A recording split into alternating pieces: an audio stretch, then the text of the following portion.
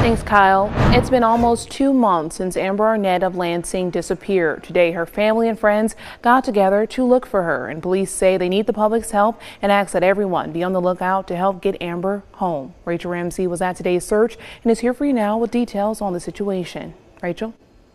Shamir, according to Lansing police, 39-year-old Amber Arnett was last seen on June 25th. Her family and friends have been left with so many questions, so today they took it upon themselves to look for answers.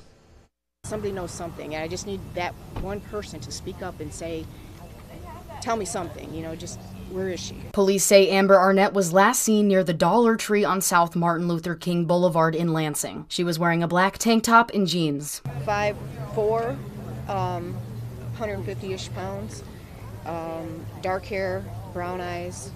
A search party was underway today with friends and family who miss Amber and want answers. She's wicked funny sometimes. She's good people. She doesn't deserve to just disappear. Groups split off to cover different areas around the city. They say they never thought they would have to do something like this.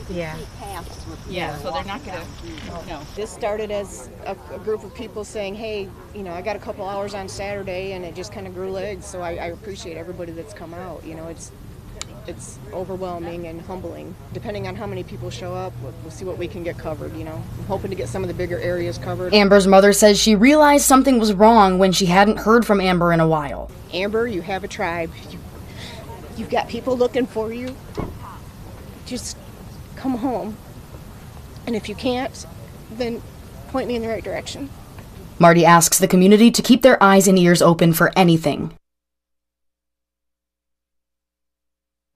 Yes, any information you have regarding Amber's disappearance or her whereabouts, call the number on your screen. Back to you.